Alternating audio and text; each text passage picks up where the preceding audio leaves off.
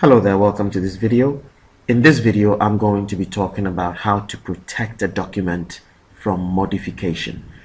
It's different from password protecting because with this one, the document can actually be opened by someone. Okay, they won't need a password to open it. They can open it, but the only difference is they cannot change what is on the document. Okay, now we're going to start. Once again, I suggest you use a blank Microsoft Word document. I've already gone online, found the website, and I've copied some text off the website. So I will just right click, choose to keep text only, paste only the text. I just went and copied this online, so you can do the same. Now let's start. I'm going to go to File, and then I'm going to go to Info. Then I'm going to go to Protect Document. But instead of choosing encrypt with password like I did with the other one, I'm going to go to restrict editing. This controls what sort of changes people can make. So I now have this window here open and it asks me certain questions. It says limit formatting to a selection of styles. I will leave that. Editing restrictions. This is where you can choose whether people can change it or not. So my suggestion to you is choose no changes, read only, and tick the box which says allow only this type of editing in the document.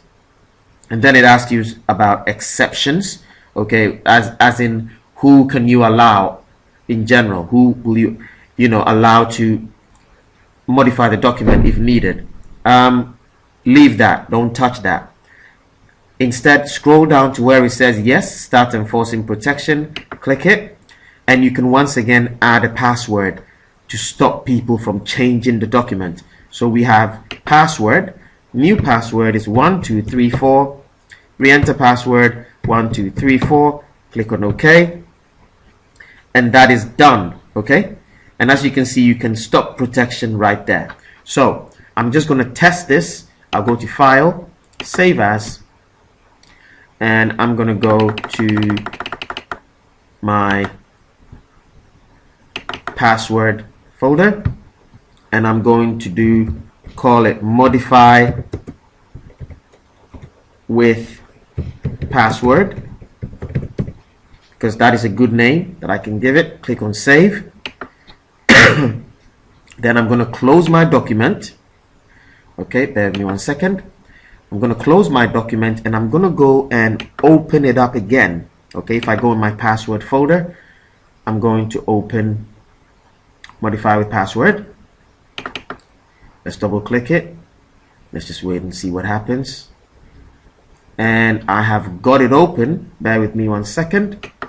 It's just in a different view, but this is it here. Okay, it's slightly different because it's just opened in a different version of Word, but I have my document here. Now how to test this is I'm going to click in the document and I'm going to try and type, and as you can see, it's stopping me. If I click at the end of ancestors, let me zoom in so you can see.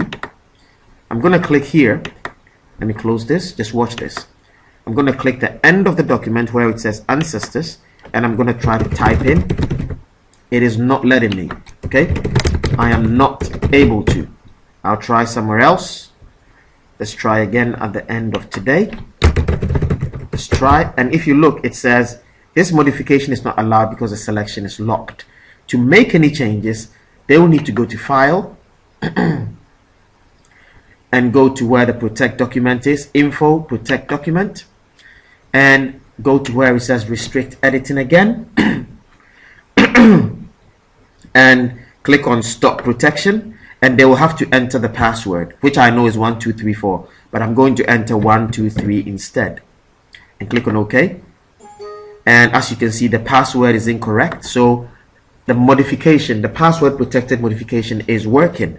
Okay, they can open the document, but the difference here is they can't change it. Okay, so now please go and do it for yourself and explain clearly. Thank you very much.